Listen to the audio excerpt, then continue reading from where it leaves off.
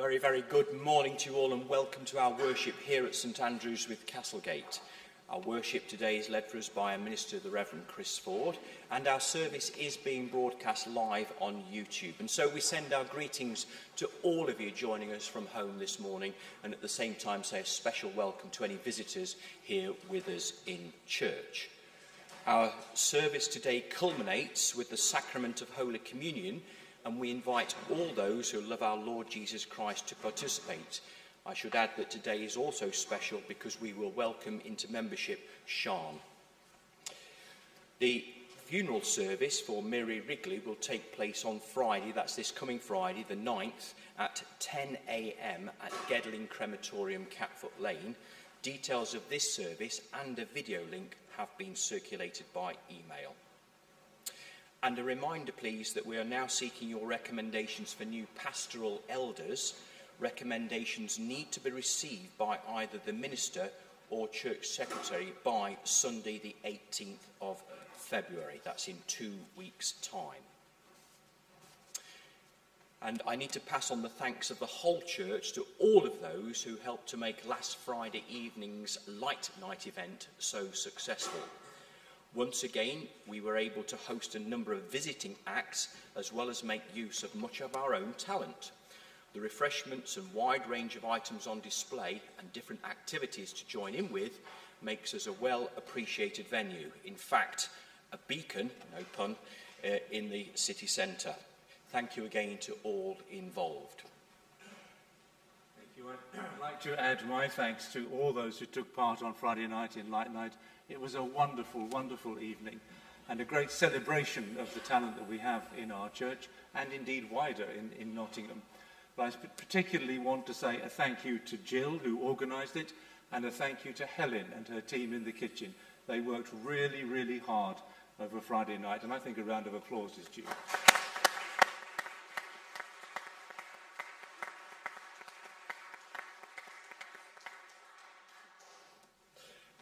Looking ahead, most of our regular organisations meet as usual this week. In addition, the Elders' Council meets on Wednesday of this week at 7:30 in the small hall. As advertised in the January newsletter, this year's Lent groups will be following From Now On by Rachel Mann, which is based on the film The Greatest Showman. The course will be launched on the afternoon of Sunday the 18th of February, and a screening of the film in a cafe church style act of worship will take place. Full details of the screening on the 18th, the timings of the Lent groups and the course book will be circulated in an email by members announced in the next few days. If you have already planned to attend the screening or a Lent group or both, please note that the sign-up sheets are available in the vestibules and the course books will be available at coffee time. Further questions, please, should be directed to Nicola. There will be a fair trade stall in the fellowship room today. The team have asked me to ask you to consider purchase of a fair trade Easter egg this year. Eggs may be viewed online in the Ethical Superstore website and then orders placed with Anne or Sally. Next Sunday, the 11th, I made a typo in the email that went out earlier. Next Sunday, the 11th of February, our worship will be led by Louise G and will be followed by our church meeting. And a final note, please, that some of our young people, Zach, Billy and Alex, attended the youth assembly, and I'm delighted, pleased and proud to announce that Billy was elected to the National Youth Executive of the United Reformed Church. And I think that deserves a round of applause.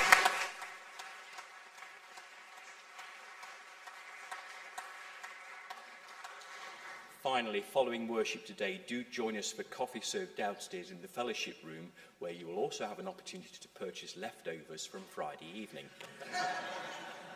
Thank you.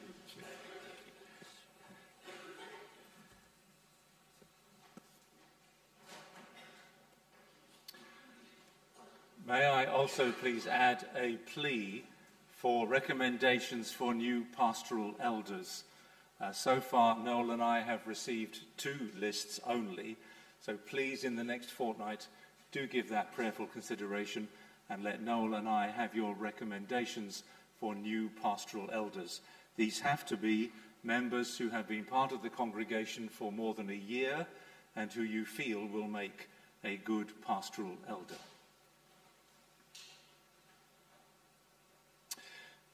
Let us worship God together.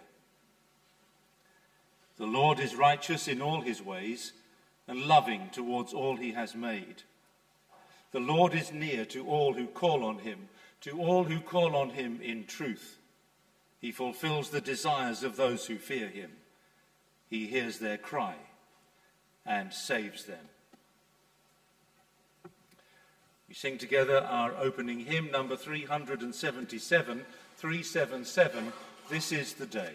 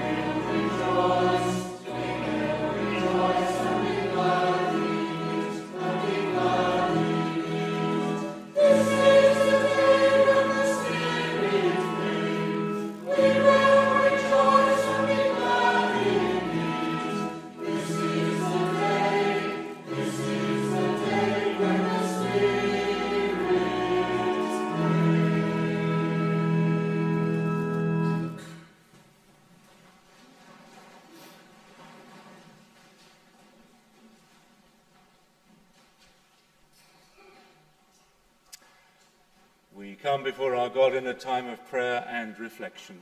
Let us pray together.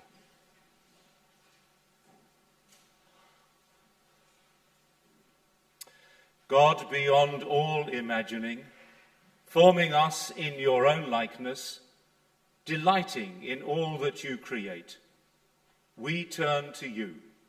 We are made by you, and our hearts are restless until they find their rest in you.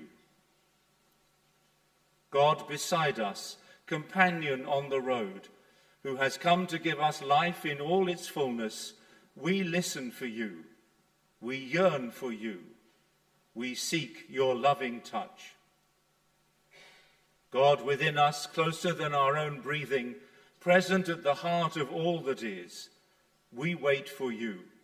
We are open to you as you waken us with the promise of new life. Eternal God, please come near to us as we now come near to you. Make us confident in prayer, joyful in praise, and responsive to your word. So may we know your peace in our hearts and your love in every moment of our living. Loving God, we ask you now to lift from us all that weighs us down, or spoils our relationship with others, or separates us from you. In a moment of quiet reflection, we place our lives in your loving acceptance, and we ask for your help in changing those ways of living that need renewing.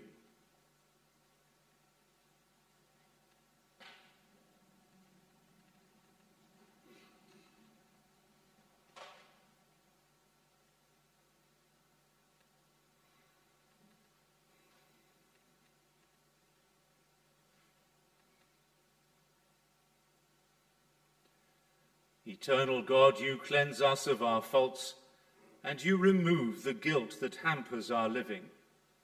You desire deep and inner truth, and you accept us as we are. Please create in us pure hearts, and renew us from within. For we offer you all our prayers in the name of Jesus Christ, who, when he was on earth, taught us to pray together and say, Our Father, who art in heaven, hallowed be your name. Thy kingdom come, thy will be done, on earth as it is in heaven.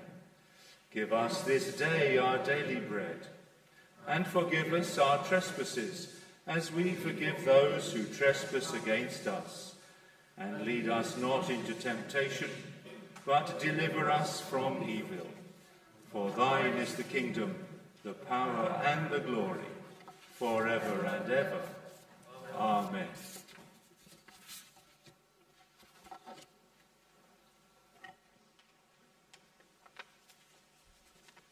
Isaiah 40, verses 25 to 31. To whom will you compare me, or who is my equal, says the Holy One? Lift your eyes and look to the heavens. Who created all these? He who brings out the starry host one by one and calls them each by name. Because of his great power and mighty strength, not one of them is missing. Why do you say, O Jacob, and complain, O Israel, my way is hidden from the Lord, my cause is disregarded by my God? Do you not know? Have you not heard? The Lord is the everlasting God, the creator of the ends of the earth. He will not grow tired or weary, and his understanding no one can fathom. He gives strength to the weary and increases the power of the weak. Even youths grow tired and weary, and young men stumble and fall. But those who hope in the Lord will renew their strength. They will soar on wings like eagles. They will run and not grow weary. They will walk and not be faint.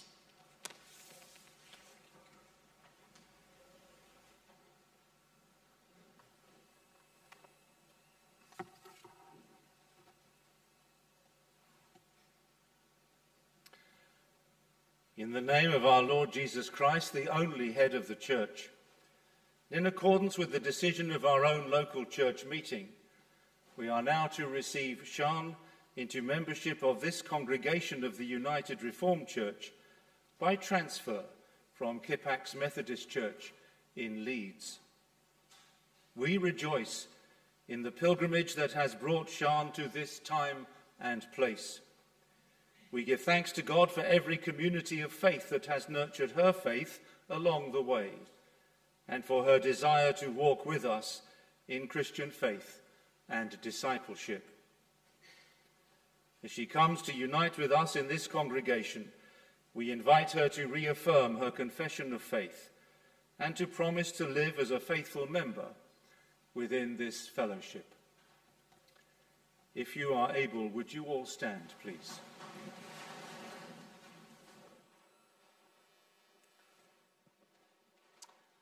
So, Sian, I ask again, do you confess anew your faith in one God, Father, Son, and Holy Spirit? I do. Do you promise to share with us in the life of this church, to be faithful in the privileges and responsibilities of church membership? I do. I'm going to ask you all a question, and if you feel so able, would you please respond together, we do and we will. In welcoming Sian as a fellow member in the life of this church, do you promise your friendship in the Lord? And will you give her your support in prayer and service, so that she with us may continue to grow in the knowledge and love of God, and to witness to Jesus Christ, our risen Lord? We do, and we will. You remain standing as we pray. God of grace, you call us to be your servant people, and you gather us together into the body of Christ. We thank you for Sian and for her willingness to work with us in serving your kingdom.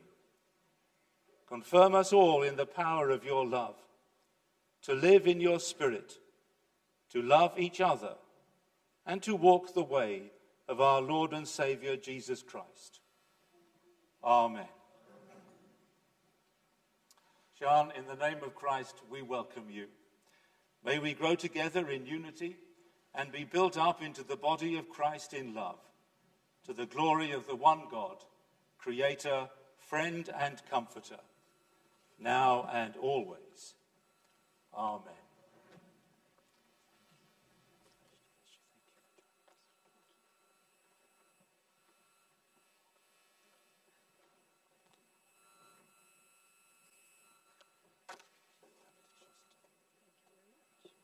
Please be seated, everyone.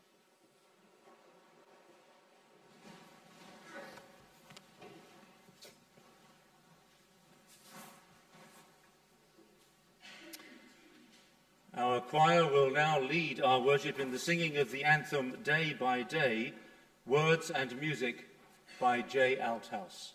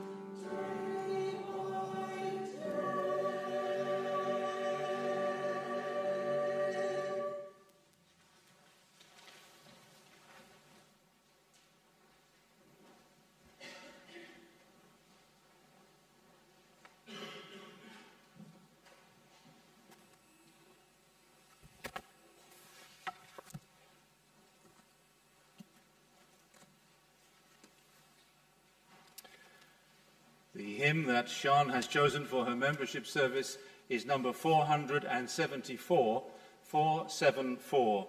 Brother, sister, let me serve you. Let me be as Christ to you.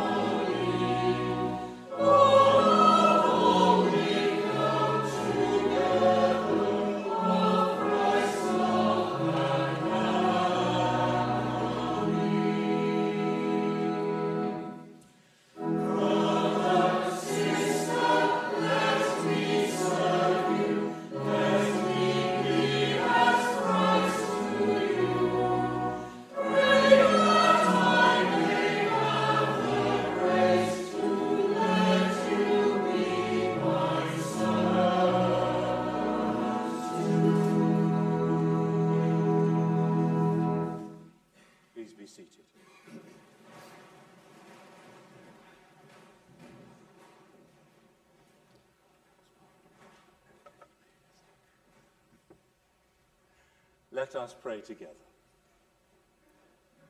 Almighty and eternal gift, eternal God, we lay before you our gifts in whatever way we are able to give them, praying that they may be used wisely and well in the service of your kingdom and throughout your world. We pray, eternal God, for our younger friends and their leaders as they now leave for their separate services, praying that in their time together they may come to love you more and discover more of the way of walking the way of Jesus. We ask our prayers in his name and for his sake. Amen.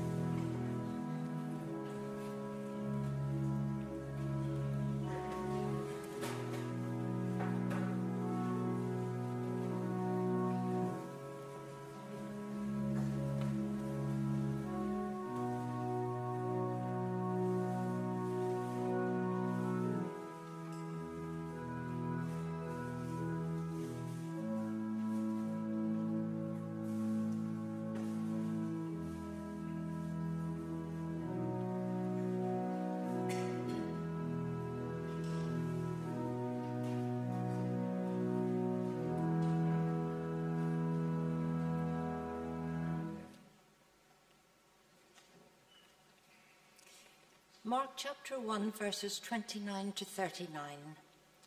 As soon as they left the synagogue, they went with James and John to the home of Simon and Andrew. Simon's mother-in-law was in bed with a fever, and they told Jesus about her. So he went to her, took her hand, and helped her up. The fever left her, and she began to wait on them. That evening, after sunset, the people brought to Jesus all the sick and demon-possessed. The whole town gathered at the door, and Jesus healed many who had various diseases. He also drove out many demons, but he would not let the demons speak because they knew who he was. Very early in the morning, while it was still dark, Jesus got up, left the house, and went off to a solitary place where he prayed. Simon and his companions went to look for him, and when they found him, they exclaimed, "Everyone is looking for you." Jesus replied, "Let us go somewhere else, to the nearby villages, so that I can preach there also. That is why I have come." So he traveled throughout Galilee, preaching in their synagogues and driving out demons. Thanks be to God.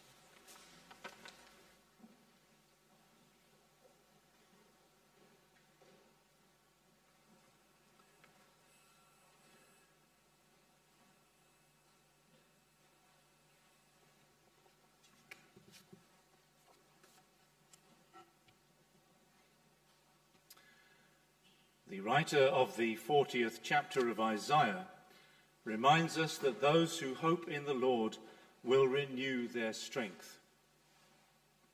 It is now well attested in books, in articles, and in journals dealing with the neuroscience of religious experience that those who have a faith, a religion, who pray on a regular basis, or who regularly have what we might call numinous experiences, are generally happier, more content with life, more resilient in the face of trials and suffering, are healthier in body, mind, and heart than those who do not have such an approach to life. We have all known for a very long time that relating to God is good for us. For Jesus, it was the only way to find wholeness and to find inner healing. Homespun medicine is alarmingly common. When we can buy Teach Yourself books on self-diagnosis, when we can find out just about anything we need to know about the human body on the interweb, there are many out there who practice dubious forms of self-care and, indeed, care for others. And we live 2,000 years after Jesus lived. In his day, things were a lot worse. Not only did they have a very limited knowledge of the workings of the human body, they also had a vast system of superstition, seeing devils and demons everywhere. So a bad case of eczema or psoriasis could find a person outcast from society as a leper. An epileptic fit or a migraine or even a stutter could land a person with an evil spirit. And there was absolutely no comprehension at all of the realities of personality disorder or mental illness. All such were demons. So Jesus' healing of Simon's mother-in-law in bed with a fever could have a very large number of modern interpretations, and no doubt might have been very easily and quickly sorted out today with a cup of Lemsip. Other cold and flu remedies are available. What is so remarkable about Jesus, and it is remarkable, is that he did not buy into the superstitions of his day. It really is quite astonishing that someone growing up in that kind of cultural atmosphere could come to another understanding of what was happening for people and have the courage to share it and do something about it. Through deeper understanding, through an uncommon compassion, and through being prepared to offer a healing touch, a large number of people were released and freed to go back into society to live full lives again, indeed, to return to their families. These healings may not have been instant. They could have taken place over a number of days, and the stories that we have may, of course, have been contracted and maybe even sensationalized in order to stress the messiahship of Jesus. What is not beyond doubt is that Jesus had a remarkable gift for helping people, and for helping people to find healing and wholeness. The darkness recognizes the light, which is exactly how conscience works. The cured recognize their healer. But Jesus does everything in his power to keep those who would praise him from the rooftops quiet, something that we know has come to be known as the messianic secret. Jesus had another way for messiahship to be discovered. It was and is the individual's connection to God that mattered, and it was and is that alone that brought and brings the new life. If you have ever spent a day counseling others, or looking after someone who is ill, or indeed working in a caring environment, then you will know that that is physically, mentally, and emotionally exhausting. You come to the end of the day feeling like a wet bus ticket, and you wonder how on earth you can repeat it all again tomorrow. Jesus has spent probably many days looking after all those who came to him for help, and the poor man is absolutely exhausted. And because he knew how to take care of himself from his experience in the wilderness, this very wise man took himself off for some moments of quiet renewal.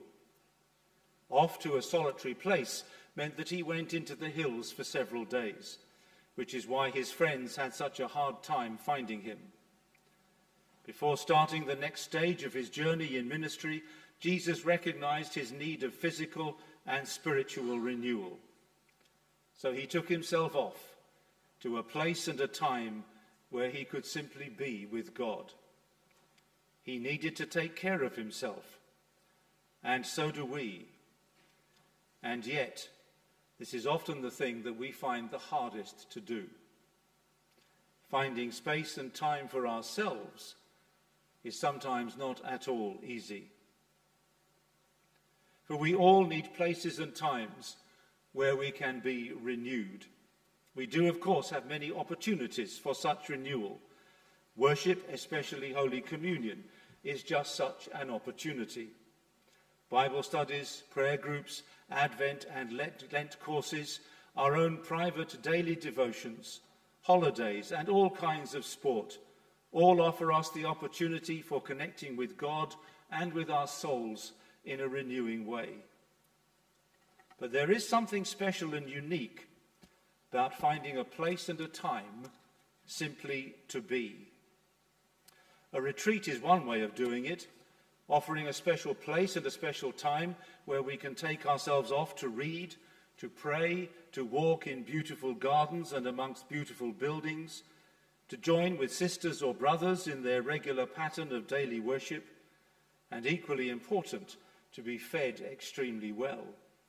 It is vital in the literal sense of that word. It is life-giving and it is renewing. We all need that place and that time where we can just be, where we can let go of all that is familiar, whether that is stressful or not, and give ourselves permission to be outwardly and inwardly renewed. If Jesus could not do his ministry without such time and space, then how on earth can we be faithful disciples in our own ministries without taking care of ourselves, without regularly renewing our spiritual and our physical energy? The United Reformed Church has people in every synod dedicated to helping those who wish it to find a special place to be and to pray. Our own Synod Training and Development Officer, Derek, organises such times for our ministers. There are opportunities across the church for spending such time with others of a like mind. There are, of course, many ways of taking care of ourselves and of renewing ourselves. Creativity, physical activity, hobbies, just standing and staring at a beautiful scene, just going for a walk, space to listen to our bodies and our souls. Finding that space and time that allows ourselves simply to be with God is absolutely central, because it gives God the opportunity to nudge us in a new way. It gives us the opportunity to recognize where we are living in a way that is not at all helpful. Such time was central for Jesus, and for those who want to walk the way of Jesus, it will be crucial for us too.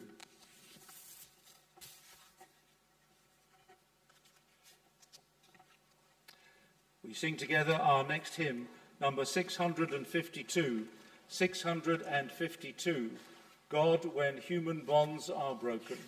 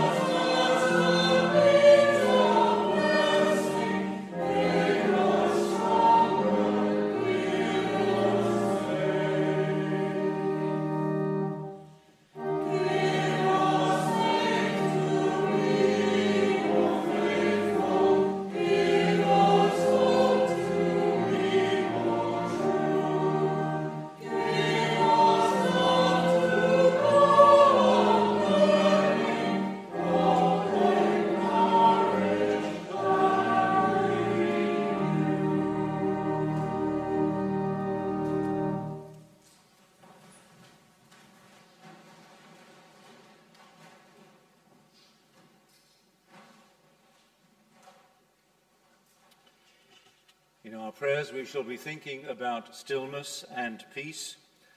And so before we begin our prayers, we will light our peace candle as a reminder that we need to keep praying for those places in our world where there is not peace. In particular, Ukraine, and in particular, the extended Middle East.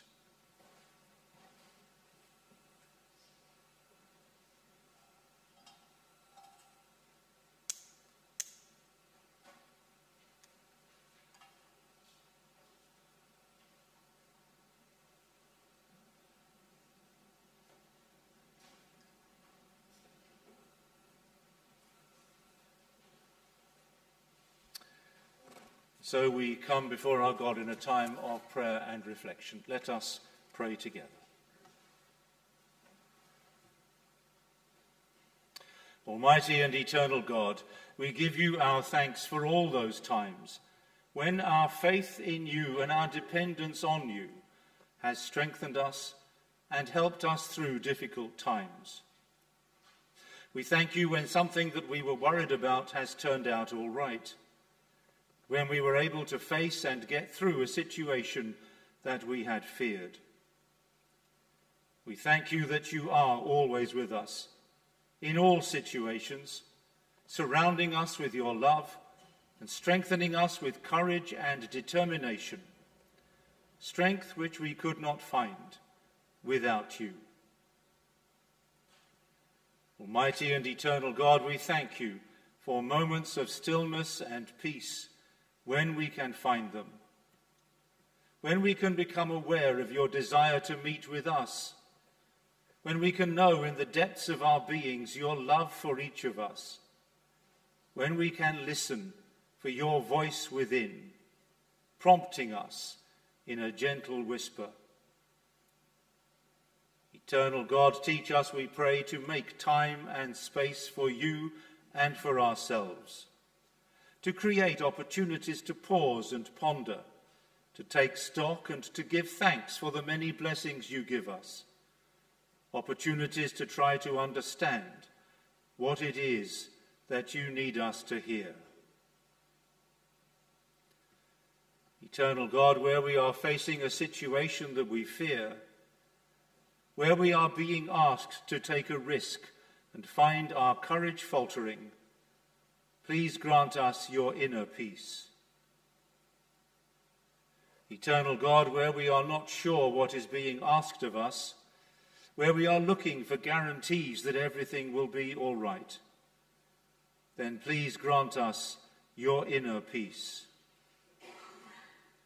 Eternal God, where we are not sure that our contribution will be wanted, where we reach out to help another and risk their rejection, then please grant us your inner peace. Eternal God, we continue to pray for peace in our world, for peace across the Middle East, for peace in Ukraine. We pray for peace wherever there is violence and hostility in our world, that others may come to learn a new way of being, learn a new acceptance, a new ability to get on with others who are different, a new love and a new patience.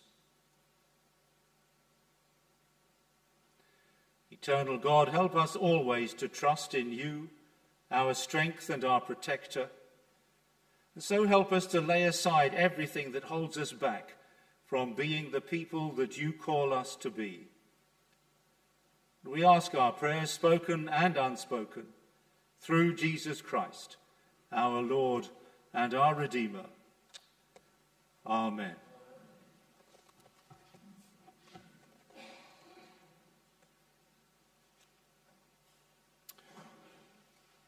Jesus was often a guest. He shared many meals with his friends, and they long remembered his words shared around the table. Some people disapproved of the company that Jesus kept, yet he ate and drank with all kinds of people, showing everyone the love of God. Wherever people met together, Jesus was glad to be welcomed and to be fed. Today, we are his guests. He welcomes us, whoever we are and whatever we bring, and he will nourish us around this table. We sing together our communion hymn, hymn number 448. Here, Lord, we take the broken bread and drink the wine, believing that by your life our souls are fed.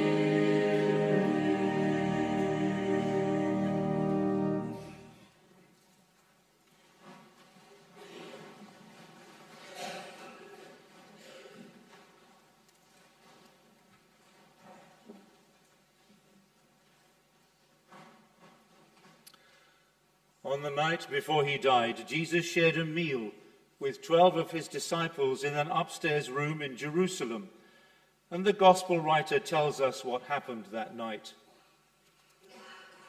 While they were eating, Jesus took a loaf of bread, and after blessing it, he broke it, gave it to them and said, "Take this. This is my body." Then he took a cup, and after giving thanks, he gave it to them, and all of them drank from it. He said to them, "This is my blood of the covenant, which is poured out for many. Truly I tell you, I will never again drink the fruit of the vine until that day when I drink it new in the kingdom of God." Today, we are the friends and disciples of Jesus. He invites us to break bread together in order to remember him and to pray that God's kingdom will come. Let us pray together.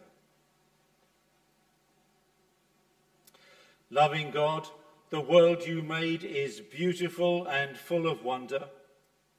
You have made us with all your creatures, and you love all that you have made.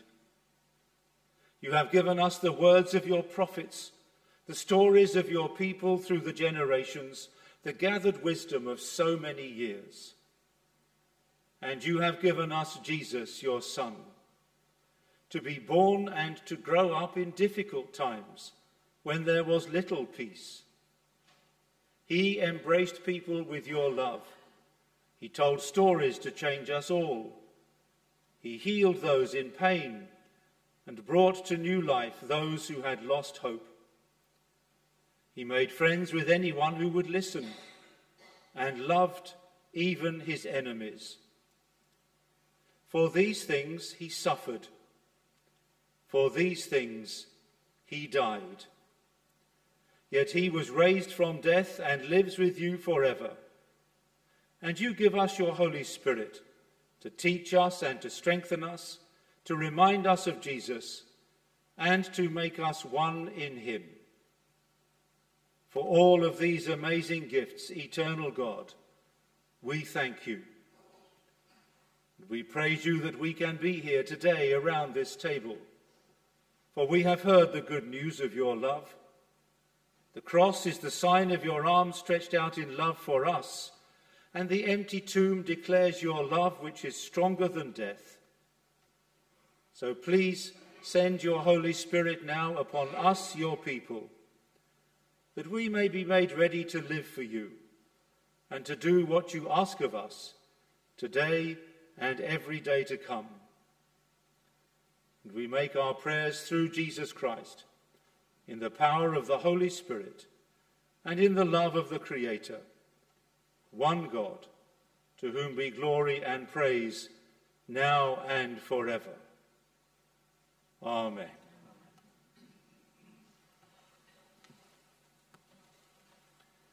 These are the gifts of God for the people of God. Please retain the bread and the cup so that we may eat and drink together.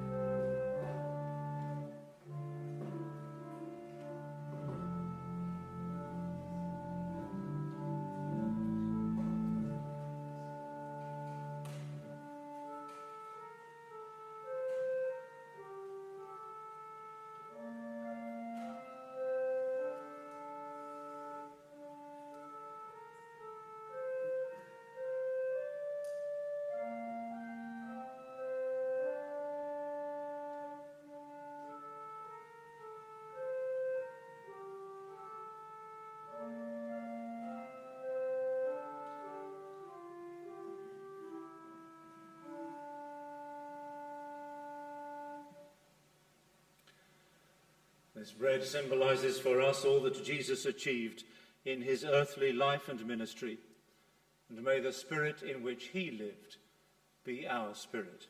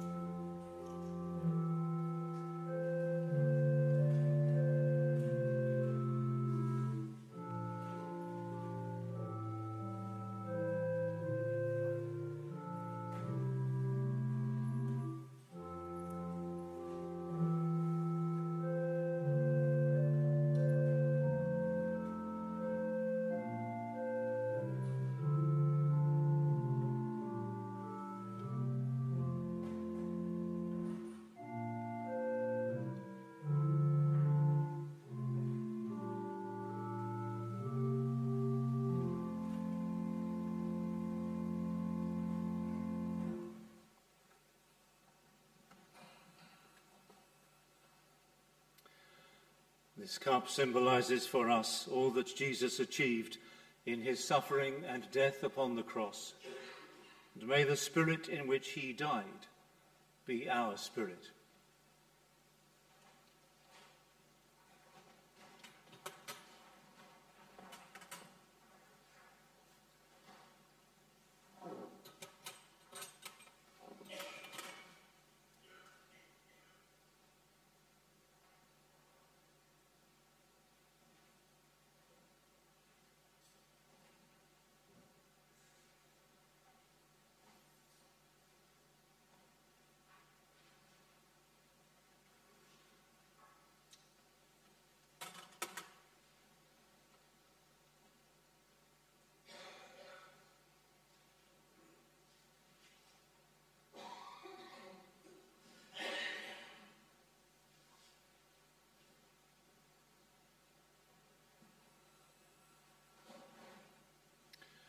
Let us pray together.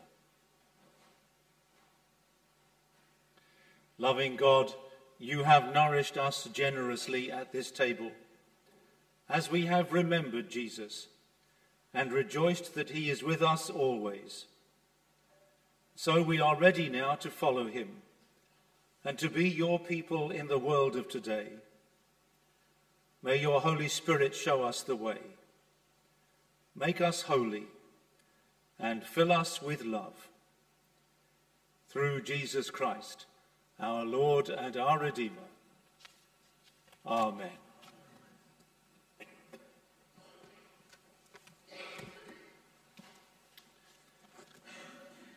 We conclude our worship as we sing together hymn number 533, 533, Lord of good life, the hosts of the undying hail thee as conqueror on the heavenly field.